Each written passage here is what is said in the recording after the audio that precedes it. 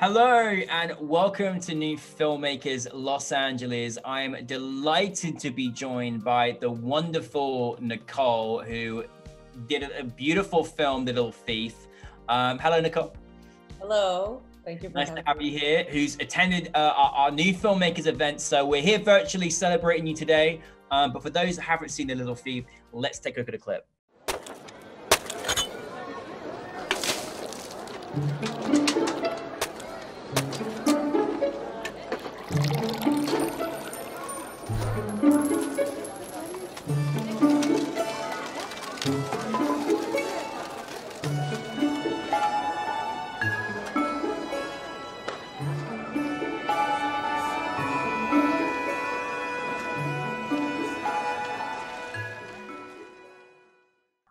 Nicole, I love this story so much. It was just so sweet and cute and wonderful.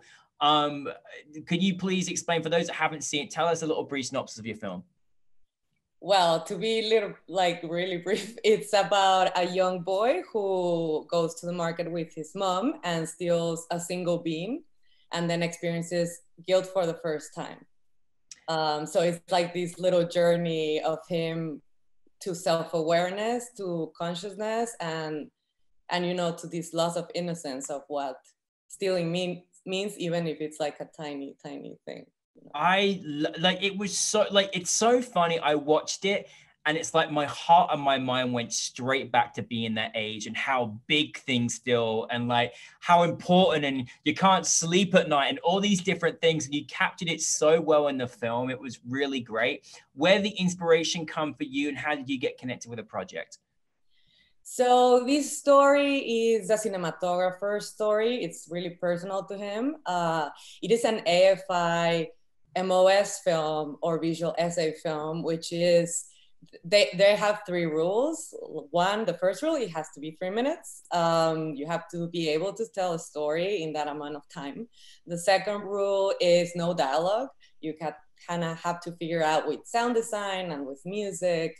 And the third rule is has to be shot in 35 millimeters because, nowadays we don't get to have that luxury anymore. Yeah. So it's also really interesting because it was my first time shooting in 35 millimeters.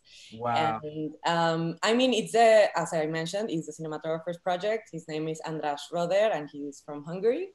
And he was kind enough to invite me to direct the project because actually AFI gives the cinematographers the option, like if they want to direct it themselves, like write it, direct it, and shoot it, they can do that. So András was really clear that he wanted to tell this story and he wanted to write it, but he invited me to step in and direct it. And I really liked it because I actually used to do the same thing when I was young, like steal these little things that are really insignificant and are not hurting anybody, but you're sort of doing it for different reasons. In my case, I think it was probably I was with friends and it's to like get accepted in the group and be cool and like, the thrill of the moment. I think his story is more like he once actually did that. He went to the market with his mom. He saw like these beans and then he saw the price per kilo and he thought that was the price for like 1 bean. So he thought, this is really precious, this is really valuable. And he took one, he just wanted to have one. And then he took it and then he started to feel guilty. And I think he had nightmares of like people coming for him and putting him in jail and like all these things. So he always remembers that. And with him, it was more the conversation. Okay, we both did these things as kids and then you kind of grow up and you start, building your set of values or principles and you realize, you shouldn't do that. But what is this journey, And for us, it was really interesting also that the kid sort of realizes it by his own. Nobody's telling him this is wrong. Like the mom is not imposing these rules or these restrictions for him. It's just him doing the thought process, and building who he is. It was captured so well, like captured well visually. It was, I love this, the music, the sound design. It was really wonderful. It really worked very well. And there was so much that was captured just about, obviously there was no dialogue. This young boy, you really felt all of his energy and feelings that he was having at the time. And I'm just so curious for you as a director, Nicole, when you know you kind of got those like restrictions, you obviously there's no dialogue and, there's a certain element and way it's going to be, presented. How did you go about working with your actor? Like, how is that process for you? Because you're working with someone very young, there's no dialogue, and how do you work with your actors in those situations? Well, with the boy, we thought it was going to be very challenging. Actually, I do have like a lot of experience working with young people, and that's one of the reasons I think Andras reached out to me. But I don't think, for narrative purposes, I don't think I've worked with someone that young yet. He was 6. And I was like, okay, this is gonna be a challenge. But actually, this actor, after we auditioned and made the decision to cast him, we realized he was actually really experienced because he's been in this film, Beautiful Boy. He was Timothée Chalamet's like 6-year-old version of the film. He had a scene with Steve Carell. Like he already, he was in the big league. Yeah, his own like little actor's chair with his name. Like, so it's I understood why it was so easy to work with him. But what we did was like a bunch of improv scenes with the mom, Nell Hislinger.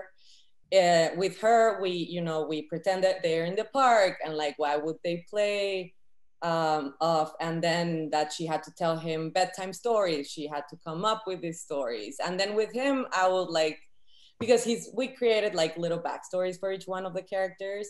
And the character of the little thief was like, he's a single child. He has no brothers and sisters. He needs to figure out how to play, like how he has to have a lot of imagination. And that's why he's picking on things in the market, right? Like he's used to being alone and having to entertain himself by his own means. With the mom, it was like she's distracted in the sense, she has marital problems, husband is never home, so she's like trapped in that thing. So she didn't realize he stole this, and then he's going through this nightmare and he's going through all this journey. Like she just doesn't pay attention to that.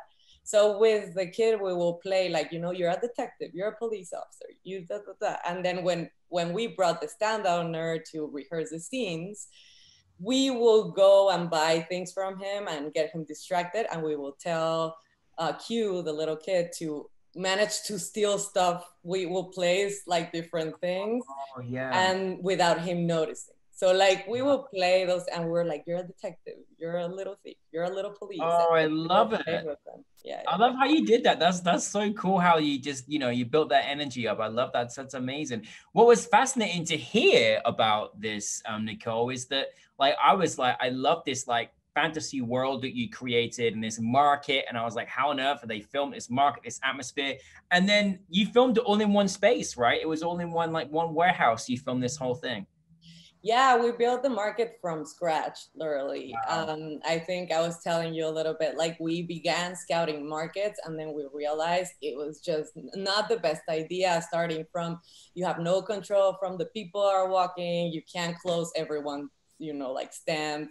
And then Andras wanted to have, control of the lights and the shots. And then we realized it was just better to rent a warehouse and build it from scratch. So our production designer, Astrid Anderson, also did a great job. Actually, I think most of the budget literally went to the market because we shot it in one day, but we rented it for 2 days because we needed like a whole day to prep.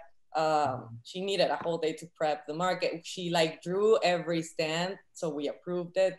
We talked about like there's gonna be a stand of like the milkman and a flower stand and a lady with potatoes, and we with the costume designer create. And even if you don't see them because you're it was the attention to detail was mesmerizing. Like I was so curious. I was like, wow, this world you've created was just brilliant. And I'm glad that you went that route and you kind of had full control over it, because I think it made the experience much more magical, being in control of what you were articulating on screen. It was really great to watch.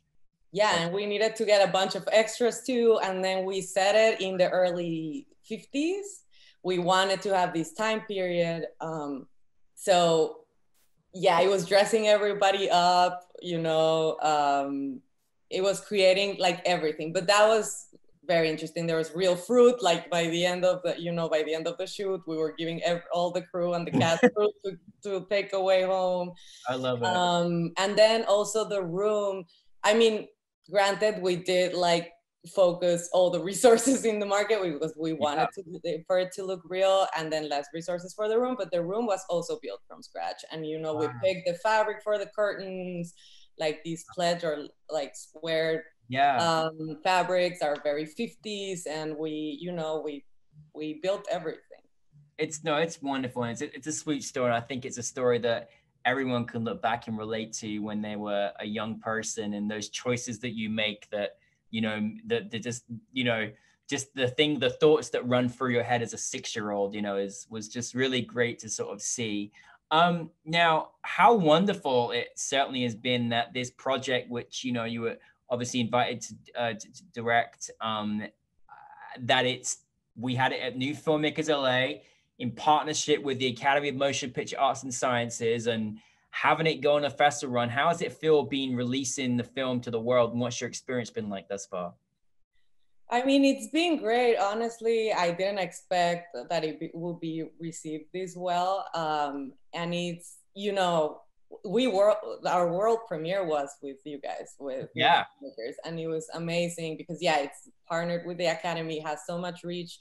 You guys do like such a good work promoting not only the film but the filmmaker, and I think people relate a lot to it, and it's also doing very well in children's festival as well. Good. It's even playing back in Mexico for these like to support like children for lower resources and give them a day of like watching films. It's already been selected for 2021 in Providence, like Children's Film Festival. It's doing amazing, but its world premiere was here, and it was great. Well, we're honored, and I love that this film is getting the journey around the world that it absolutely deserves as well. What is next for you, Nicole?